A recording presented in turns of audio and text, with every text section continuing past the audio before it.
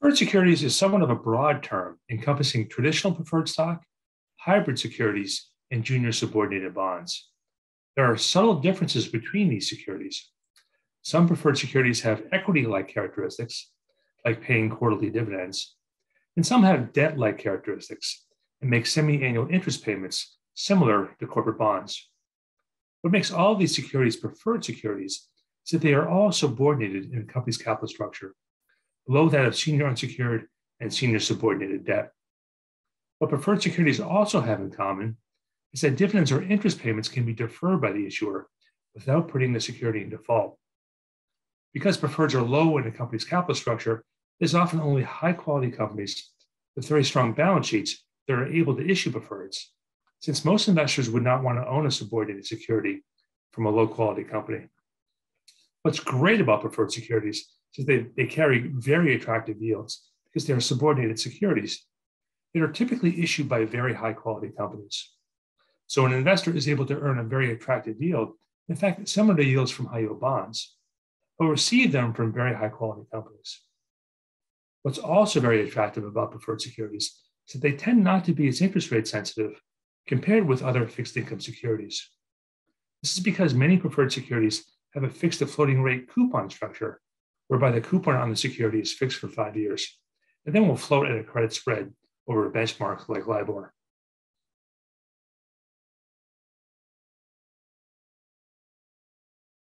For more than 20 years, Manulife Investment Management has had a fixed income strategy and a portfolio management team dedicated to the preferred security asset class. We currently manage $5.3 billion of preferred assets. This positions us as one of the world's largest managers in the asset class. I began my career in 1992. I joined Manulife Investment Management in 2002 and was named to the preferred income portfolio management team in 2017. Joe Bezoin began his career in 1993. He joined Manulife Investment Management in 2011 and was named to the portfolio management team in 2015. And then Rick Baker serves as the strategy's client portfolio manager. He began his career in 1999 and joined Manulife in 2010. There are 3 primary investment objectives to our strategy. There are first, to maintain a high level of current income via a portfolio of preferred securities with an average credit rating of investment grade or BBB-. Second is the preservation of capital. And then our third objective is to seek select total return opportunities via preferred securities with equity-like characteristics and securities trading at discounts to their intrinsic value. Now, to achieve these objectives, we adhere to a disciplined investment philosophy and investment process. Our investment approach seeks out issuers with enduring business models, strong balance sheets, sustainable levels of free cash flow, very strong management teams, and stable to improving ESG profiles.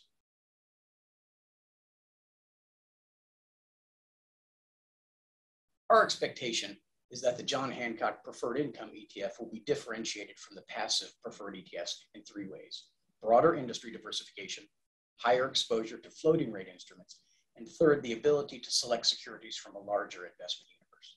First, our Preferred Income ETF is going to offer a greater degree of industry diversification than the passive ETFs. 3/4 of the preferred security universe is comprised of securities in the banking and the financial services sector.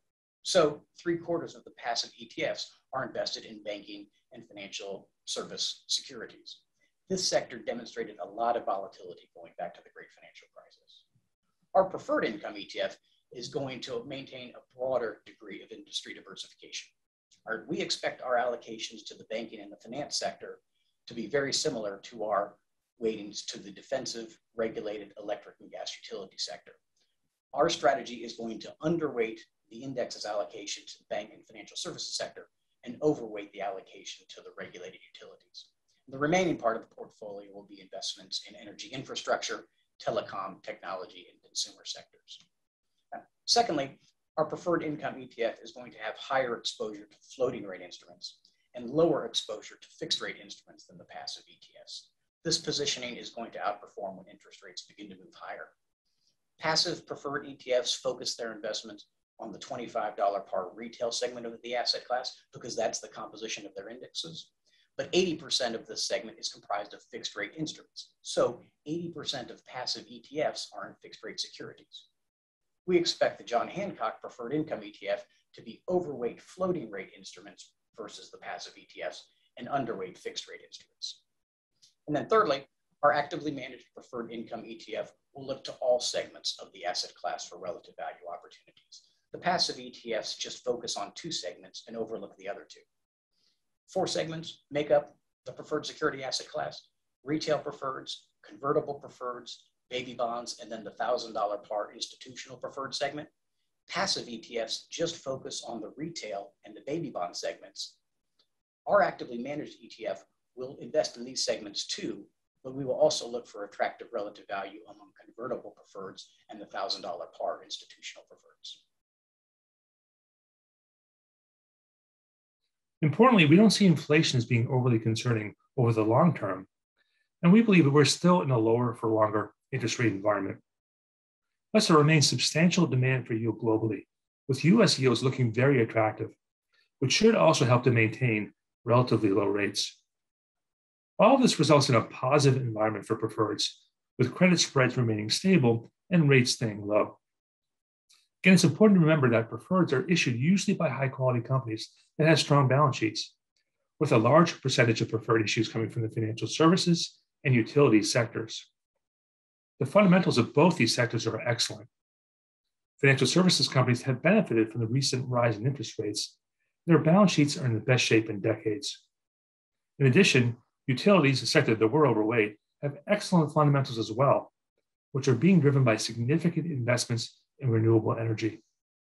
So we feel very positive about the asset class and the main sectors that make up the preferred market, namely financial services and utilities.